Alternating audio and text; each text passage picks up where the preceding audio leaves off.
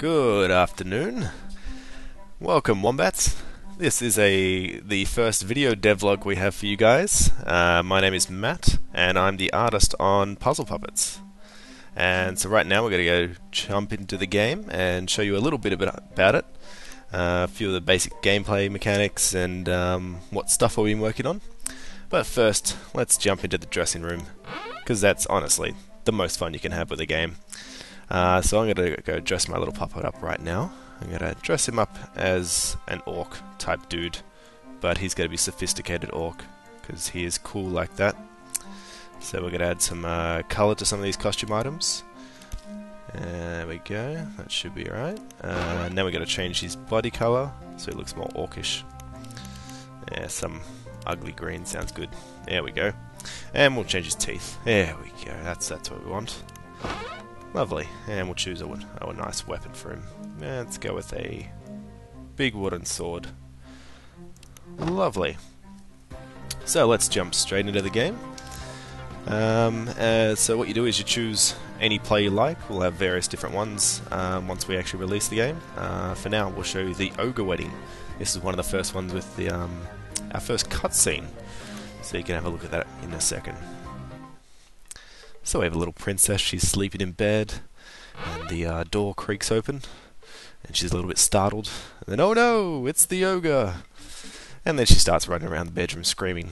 We've got to add a few more sound effects and everything, and then she gets knocked down unconscious, and wakes up at the wedding. And he's got to be doing little kissy sounds. Something silly, something stupid to make the act and play have some sort of meaning and excitement to it. So it comes to the map screen right now, and the idea is you travel along this path, killing monsters, to then save the princess from the ogre groom. So let's jump into it and show you how the gameplay works. So you fight monsters along each path, and what you do is you pop coloured blocks to do attacks on the monster, and it lowers their health until you can defeat them and move on to the next monster. Like that. And the more blocks you pop, the harder the hits are, and the more points you get, and you can get combos and all this other stuff. You know, fun score systems and everything. And oh, I'm about to die soon. So use the purple blocks to block incoming attacks, and if you time it right, you can block it. Otherwise, you get hit. So I'm going to keep killing this dude. And you have XP. Every time you hit monsters with blocks, you damage them, and you get score and XP, and then you can level up, and you get more score every time. Oh, that was close. Sorry, half concentrating, half killing. I'm about one hit away from dying. It's never a good thing. Oh, that was close. So the gameplay becomes a bit more fun when you're on low life and you're trying to defeat the monsters. Here we go. And so we have all sorts of various different monsters for you to destroy. There we go, I leveled up. I've got a lot more health now. All is well. We'll have like assassins that have fast attacks but don't have much damage, don't have much health.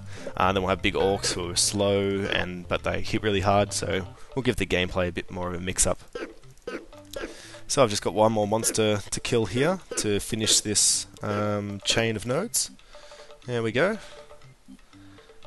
Hooray! And you get more XP, you get a bonus multiplier, so it gives that a little bit extra for trying to, add more difficulty to it. But it'll take me quite a while to finish that one, because we have all sorts of different plays with various different lengths. So this Gladiator one is a nice short one. 4 acts in it, with 1 monster per act. So I'll quickly show you what happens when we finish an act. I'm going to try and get a big score in this so I can try and get 3 stars to impress you all. But knowing my luck, it will not work. So I'll choose green as the colour I want to get together. So the idea is right now I'm just trying to get a massive combo of coloured blocks so that when I hit him on the last hit, it'll just give me heaps and heaps of score. Oh no, it's not attached. Oh no, this is all going horribly wrong. It's alright, I can do it. I totally can't do it. This is not happening. Ah, how upsetting. But I finished the act. And I've got my score, and you get stars awarded to you, sort of like, you know, Angry Birds, and you cut the was it? You know, all those other sort of fun little games. But 2 stars, that's alright, that's alright. I'm sure you guys can do better. So the last thing I'll show you is the new shop that we've added. So every time you're killing monsters, you get like little money, and you can use this money to buy all sorts of different items in the shop. So be it such as new bodies, I can buy a ghost body, different sets of eyes, haircuts, small accessories for your character, so you can buy cool sunglasses, and that's where you can go back to the dressing room and add those sunglasses. So there we go.